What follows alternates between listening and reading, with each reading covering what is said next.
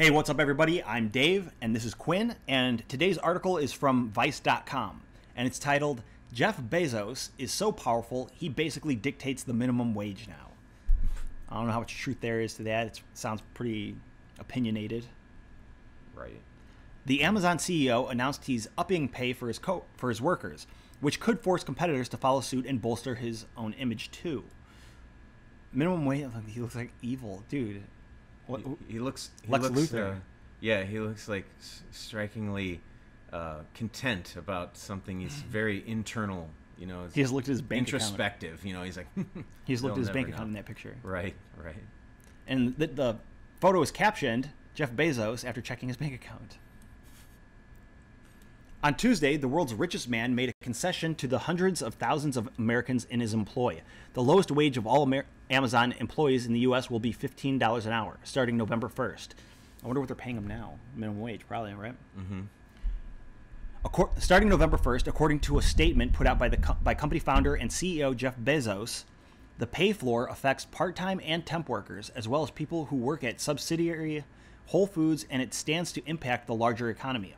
Bezos has pledged to lobby the federal government for legislation that nudges other retailers to follow suit.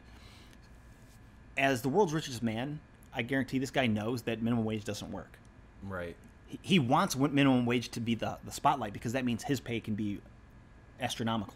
Right. But the real issue is when you raise minimum wage, everyone follows suit and you just inflate the economy. Right? When you're making that, when people make such a low amount per hour, like even $15 an hour, you're not really getting that, because after the person pays their taxes and everything, it's probably more like that's accounted 13 or 12 or something. But you know, that's accounted into the whole minimum wage should be this much. Sure. But if you ask me, minimum wage should be what politicians get paid. If that's enough to live, why can't you live off it? You know, and then Right. the politicians will basically be able to decide their own pay. You want to get $1 million an hour? Vote for it. But everyone else gets it, you know? And so it's unreasonable and you can't do that. And Right. I think that would be one of the better decisions. The pay floor affects part-time and temp workers. Did I already read that? Yeah. Yeah, I did. The decision was immediately praised, not just as a #win for the progressive left, but for Bernie Sanders in particular. That's because the liberal U.S. senator from Vermont created a petition in August calling out the absurdity of Bezos earning more money in 10 seconds than the median employee of Amazon makes in an entire year. Wow. Sanders also proposed a bill last month called the Stop Bad Employers by Zeroing Out Subsidies, the Bezos Act, which would hold companies liable if their workers needed government help to scrape by. Oh, I heard about that.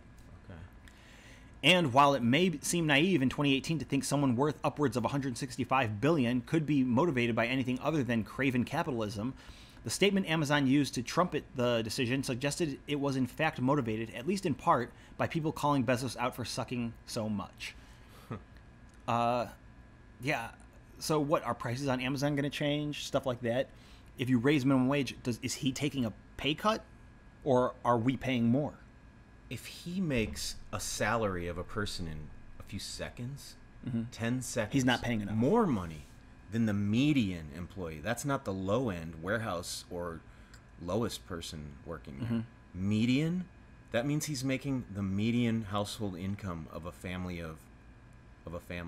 So what in is 10 it? seconds. 50 grand in 10 seconds? That's outrageously. Yeah. He doesn't need that. Just let me get 10 seconds worth, man. But what are you going to do with it, you know?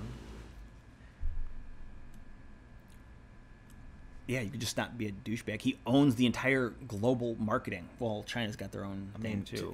In the guy's defense, they did catch him with a very, evil sort of looking photo of him laughing, almost like, he's it's kind of funny how the picture you can paint of someone. He was probably just by the photo you pick for their article. And I'm not going to judge the guy by that. But, yeah. We listened to our critics, thought hard about what we wanted to do, and decided we wanted to lead, Bezos said. We're excited about this change and encourage our competitors and other large employers to join us. He's trying to make the world burn. Of course, it's not that simple. Historically, critics have argued much of Amazon's growth came from bleeding and buying out rivals. The idea was that if competitors refused to be acquired, Amazon would just sell whatever they did at a loss, not having to worry about shedding money in the meantime, thanks to incredible overall revenue and market share. Eventually, the smaller company might go out of business, or at least be rendered vulnerable. That's what happened with Zappos in 2009, and right now Amazon may want to pressure competitors like Target into taking on an expense, higher wages they weren't necessarily prepared for, and fail. Yeah, see, that's pretty much what I said. So They're trying to get people. If a company does that, they can. It's easier to buy out other companies too, right? Yeah, he wants people to fail. He wants to look like, oh, I'm such a good guy. I'm giving people the minimum wage. Well, it's not the minimum wage, though. I guess it's his minimum wage now.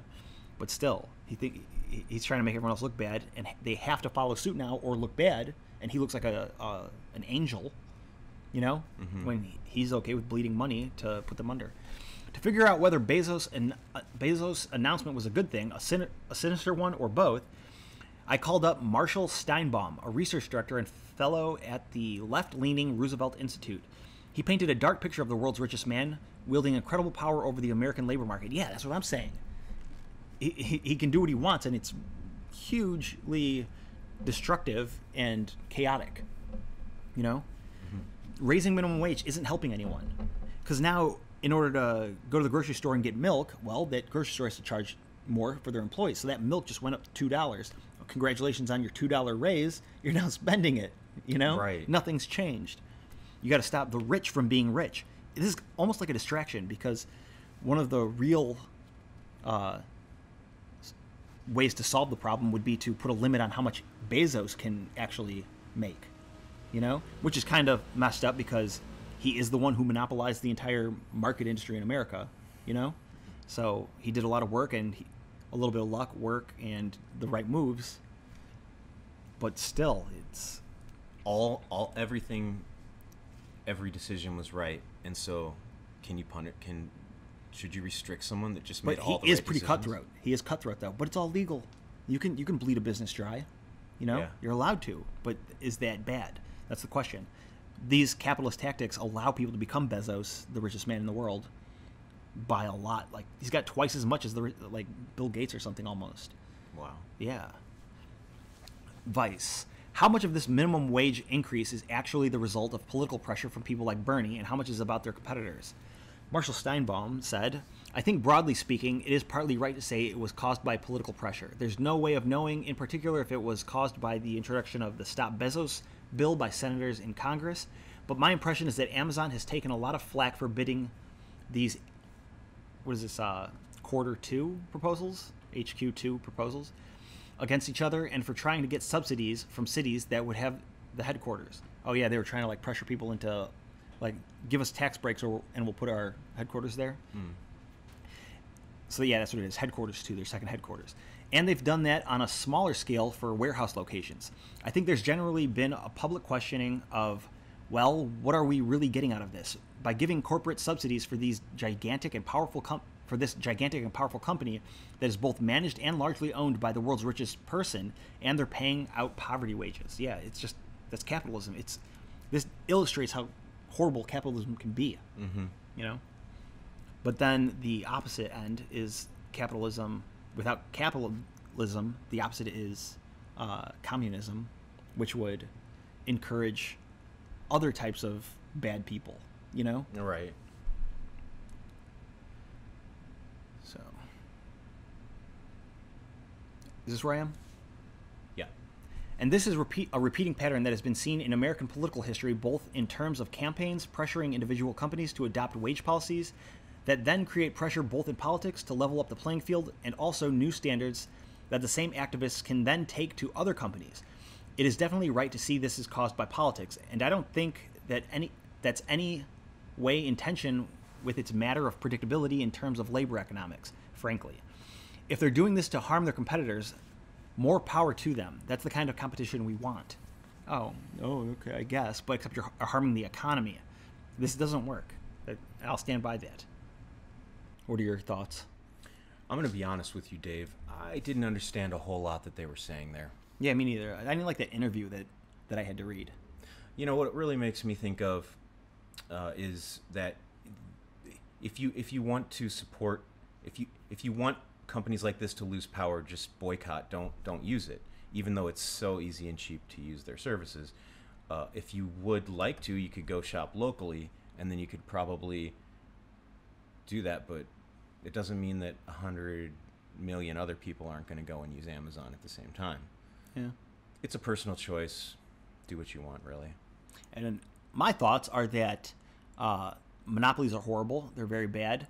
Amazon, I use Amazon all the time. I love Amazon. Got Amazon Prime, you know. I hate waiting for stuff. 2 days, the next day it's here. Sometimes it's here the same day. It is amazing. I hate how they mail me stuff so quickly and it's so cheap. Because you want to buy more. No, but the future is going to be ruled by corporations. That's my belief. And this is just the starting point. So thanks for watching the video. Leave your thoughts in the comments. Don't forget to like the video, and we'll see you in the next one.